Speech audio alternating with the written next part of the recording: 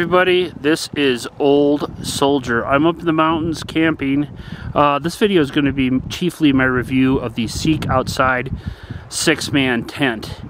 But it's probably going to get done mostly tomorrow because I got out here a lot later than what I thought. I'm losing daylight fast, and it was all I could do to get camp set up. And it's probably going to be dark here in about 45 minutes. It's chilly, it's a little bit breezy. It's a little bit drier than I like, and I probably am not going to run the stove in the tent tonight because I don't want to start the woods on fire. I know you can see snow in the background, but there's a lot of wind out here. Some of these parts are drier than I'd like them to be, and I wish I could run the stove. But anyway, cold camp tonight. Tomorrow we're going to talk more about this tent, and this is a great tent. I've had this 5 or 6 years. I chiefly use it during elk season. Great tent, great product. Seek Outside, this is a 6-man tent. If it has a stove in it, it'll sleep 4 comfortably. And I don't have a cot tonight, but I have used cots in the past. And you can comfortably put 2 cots in it. And although it's a little breezier than I like, it is absolutely gorgeous spot. So I've got camp set up, got the sleeping bag, got a few amenities, and it's really, I'm looking forward to pretty comfortable, although probably a little bit chillier than what I had anticipated, light night.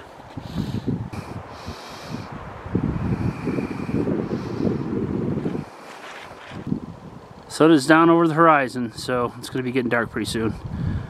So it's going to be time to cook up some grub. You guys have already seen me cook up grub, so we'll probably skip that this evening. Well, I have a hot tent, but I'm cold camping. Such is life. But this is the setup for the night. It'll be fine.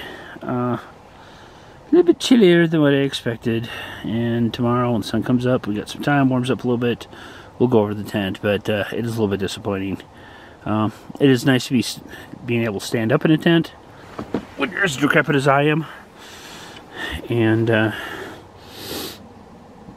it's nice to be able to stand up. It'd be nicer still had I been able to scrape out some of the flammable stuff and have the stove in here and lit, but such is life. Anyway, that's going to be it for tonight. Good morning. Very scenic out here this morning. Very beautiful.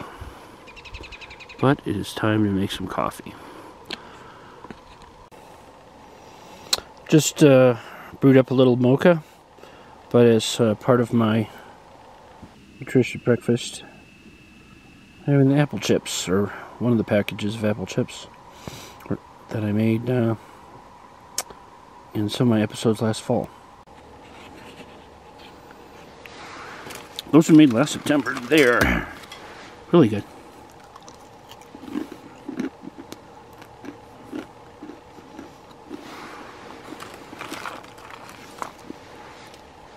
Sorry for the crunching, but they are really good.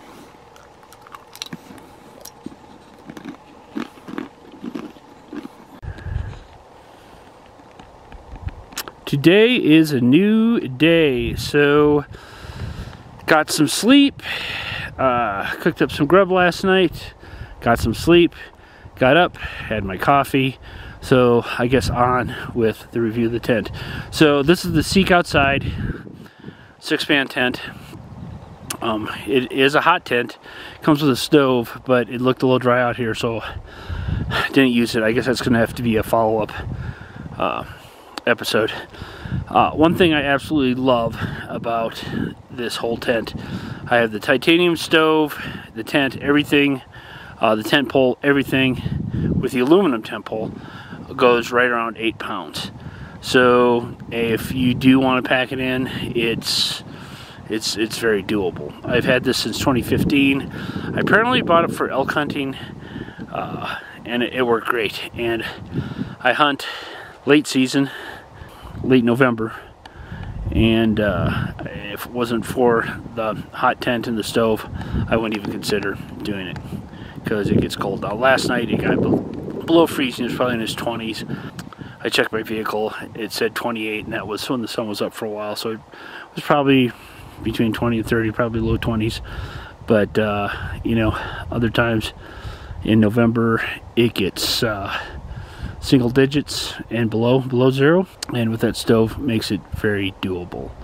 So you know, one thing I will say, I've done I think 4 or 5 elk seasons with this, and bought it in 2015. It was marked on it was US manufactured, and really well made, well thought out product.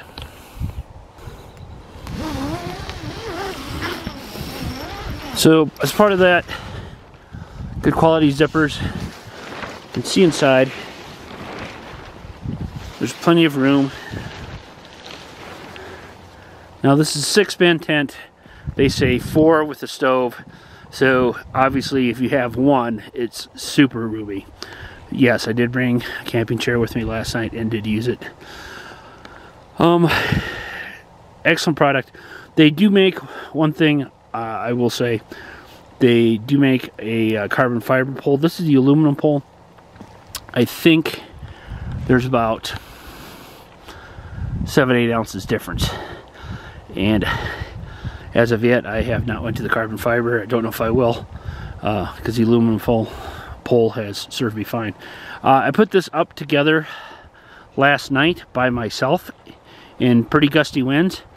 Once you've done it a time or two, and easy to do, I tap in a couple of the stakes. I put in the pole, wreck the pole, put some tension on it, and push in some more stakes, and then stake it out the rest of it.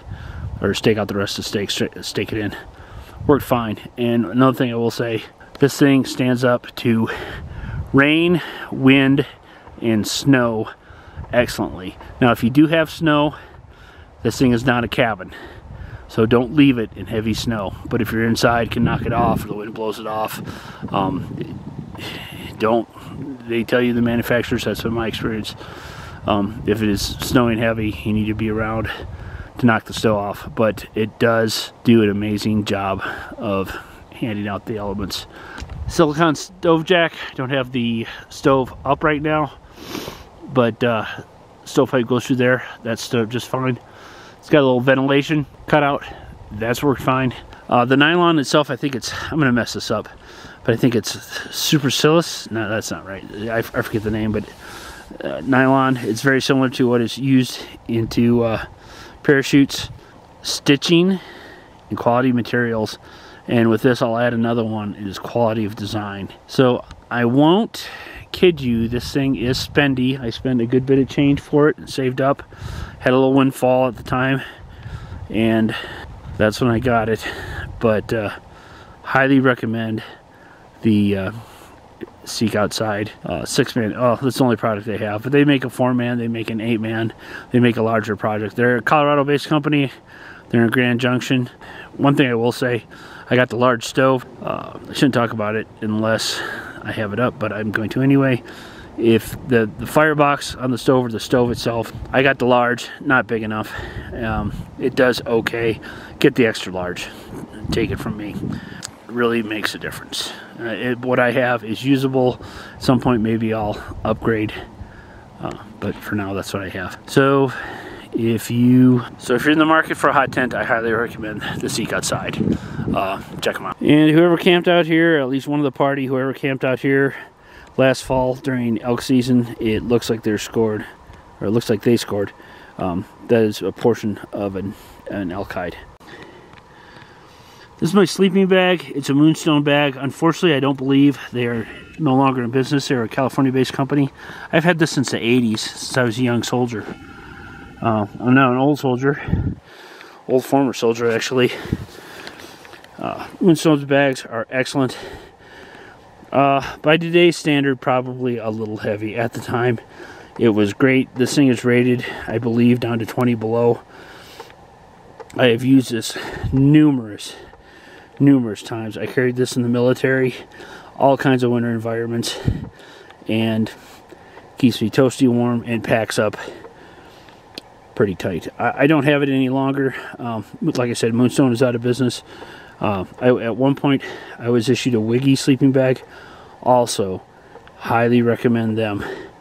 I think the one that I had was rated down to 40 below, and it was lighter than this and packed up even smaller. So if you can't find a Moonstone, I don't know if there's much of a market for used sleeping bags, but you know, I highly recommend them. But Wiggy's is still in business. Once again, another Colorado company, and they make an excellent product. All right, folks, there you have it. A little tent review, a little camping action, a little sleeping bag review.